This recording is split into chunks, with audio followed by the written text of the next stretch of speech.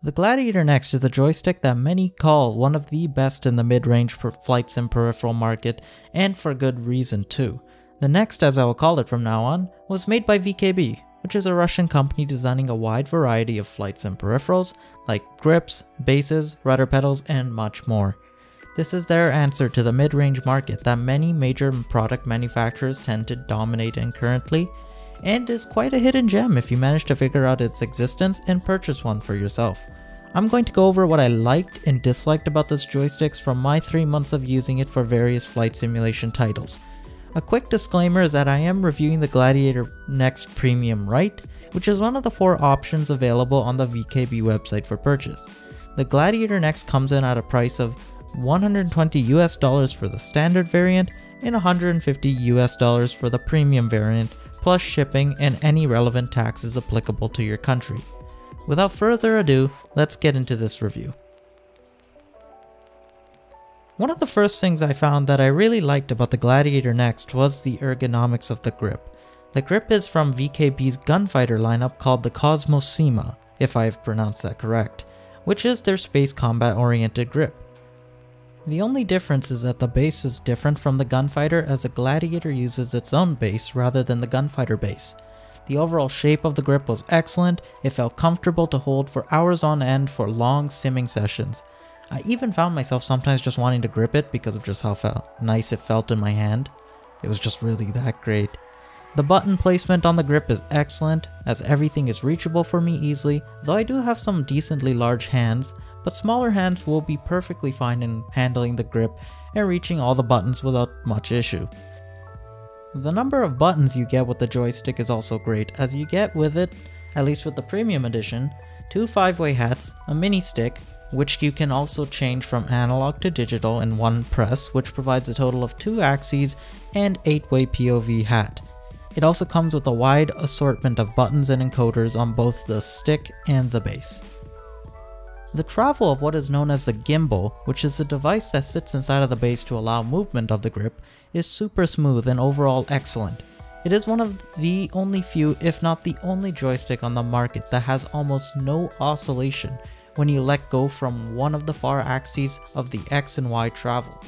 This has been done by using a good amount of dampening grease, which allows for such smooth travel, which is more akin to an aircraft than it oscillating back and forth constantly. You'll be able to smoothly move the stick around easily without much issue.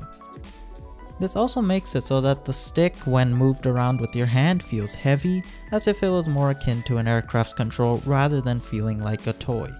The joystick itself features 16-bit Mars sensors, which are sensors that VKB have designed to provide the utmost accuracy when moving your controller, the same sensors that are used in their gunfighter lineup. If you buy the premium edition of the joystick, it comes with a wide variety of extras to customize the joystick to your liking. The premium edition comes with 2 different spring strength sets, spare springs for the default springs that come pre-installed on the stick, a tool to remove the springs, a push button module, hat switch module, and trigger cover if you wanted to customize your premium VKBsim grip to be more like a standard than a premium, and it also comes with an extra high palm support. This allows you to customize the experience to your liking and swap things out that you do not need or want to swap out for ease of use. Most of the time, companies do not allow for something like this in their products, as most are just shipped the way they are, but with the Gladiator NXT, it is easy to modify the stick, as it is only some basic knowledge that you need and basic tools to adjust it to your liking. The Gladiator NXT is one of the few joysticks available on the market that can be ordered in a left or right-handed variant. Many higher end options in terms of grips have this option, like the VKB Gunfighter with the VKBsim, or Virpil Constellation Alpha grip with Virpil Warbird or Mongoose base, with the only mid-range option being the T16000M. This stick, however, has the advantage of not being as pricey as the other options while still maintaining the ability to order a left or right-handed variant of this stick.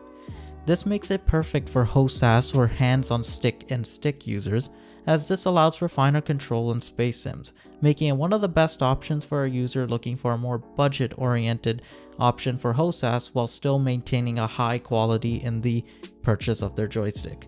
You can even save a bit on cost by ordering a premium right-handed Gladiator Next and then supplementing the left side with a standard left-handed Gladiator Next, saving you about $30 US. The VKB Gladiator Next gets access to VKB's Dev CFG program, which allows for a wide range of customization. With this program, you can quite literally set up anything you can think of that you would want to do with your joystick. Whether that be shift mode keys or axis trimmers, whatever you can think of, it can probably be done in the software. The software also allows you to update the firmware of your joystick, ensuring your joystick is up to date with the latest features and fixes. It also allows for precise calibration of all axes available on the joystick, meaning they should work to the utmost accuracy as mentioned previously on the second Pro. Overall, the software is excellent in how in-depth you can go with it, and it is definitely something you're not going to get with something like Thrustmaster or Logitech's joystick options. The Next is planned to have extension modules be available known as SEM, THQ, and many other different extensions, which I'll put pictures of on the screen. These modules can be attached to your Next to provide even more controls and features, such as a throttle quadrant, autopilot panel, more buttons, axes, and much more. This allows you to even further customize your stick, as you can put whatever modules you want onto your Next to make it more precise to what you want to be doing, whether that is flight simulation, combat simulation, or space simulation. These will be sold separately by VKB and can be attached to each other to create one cohesive unit, or can be plugged in separately if you desire that instead. The build quality on the Next is superb and overall excellent. It is made from a majority ABS plastic, which is durable and feels great when you put it in your hand. The base plate that comes with the joystick is metal, which provides a bit more weight at the bottom of the stick to keep it planted on your desk. It looks sturdy and solid, and from previous experiences of owners of the older Gladiator K and Gladiator Mark II, those are still holding up really well, and with the Next, I don't see it being any different, as it looks like it would be able to stand the test of time, giving you a longer lasting product with constant support from the VKB team, even after your warranty expires if parts are still available. However, after the warranty expires, you will be required to pay for the parts that need replacement. No product, however, is going to be perfect, and the Next does have some issues that I didn't like about it. The first con I must mention is that if you're ordering from North America or anywhere else that isn't in Europe, the shipping can get quite expensive. From what I've seen and experienced with my time ordering from VKBcontrollers.com, most of the time when you order from North America, you are getting it shipped straight from China, which can cost upwards of $50 US or more, and does not include the potential import charges you might face in Canada, for example, where I am located. This isn't normally an issue, but sometimes it can get your hopes up when you're buying a decently priced joystick at just $150 US, however it ends up costing a lot more once you finally get it in your hands. This is a small con and is to be expected. This is just more of a warning when you're trying to purchase this joystick for yourself. Most of the time, companies just include the price of shipping it to you in the cost of the product, but with those methods, at least you know how much you are paying from the get-go. Europeans do not need to worry about any import charges if bought through the VKB Europe website, as you are only charged for the joystick, VAT, and shipping. Just a warning if you plan on getting this joystick. Another complaint I have with the joystick is that the software, while powerful, can be quite confusing on how it works and what each option does. It has a very large learning curve to get it to do what you want it to do. This can present issues if you're trying to have the joystick do something specific, like making a button a virtual axis, and leave you stumped as you try to figure out what to do. However, the good thing here is that if you contact VKB or post on the subreddit r/Otis, there are many people, even vendors selling VKB products that can assist you in getting what you want done, so that you can go and get learning with that software and get yourself to become an expert on it. There are also a wide variety of tutorials on the VKB YouTube channel, which will help you in figuring out how to use the software. I found myself sometimes accidentally lifting the base when using the Next. If I was in the thick of some action and IL-2 grade battles, for example, I may sometimes overextend and lift the entire base by mistake, which is surprisingly one of the issues I did not actually experience with the X56 Otis. This is a minor issue and is easily corrected by either using less force in general or mounting the joystick. It is something to note, however, as it can sometimes throw you off while you're in a dogfight or doing some action in a space sim of any kind. A minor issue, however, I find myself wishing that the base was just a bit heavier with some more weight to keep the joystick planted firmly on my desk. One of the other aspects I particularly didn't like about the Next was the throttle and how it was placed. I personally find it uncomfortable to use, as it isn't like the throttles you find on the T16000M in Extreme 3D Pro, where the throttle is placed on a sloped angle, whereas this one is placed on a vertical section of the base, making it a bit more awkward for me to use. You can get used to this, but I still find it very strange to use.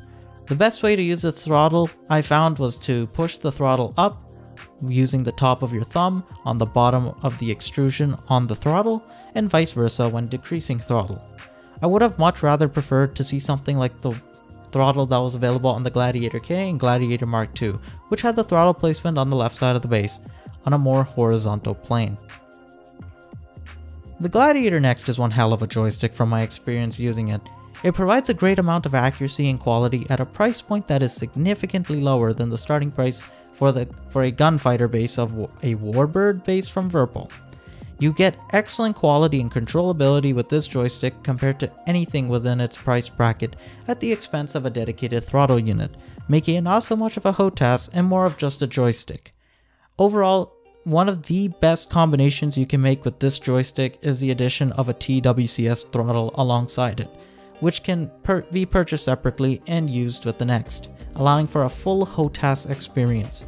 For those of you looking for a cheaper HOTAS option, the Gladiator Next on the right paired with the T16000M on the left can also be done as a cheaper alternative to a Next on the left. Overall, this is my recommended joystick for anyone looking for something that is more reasonably priced than the higher end options, yet getting you that quality you would expect at $150 US. This will conclude this video. Thank you all for watching this video. If you found it helpful, I would greatly appreciate it if you could leave a like. As always, please feel free to comment down below about any concerns you might have, and I'd be glad to address them.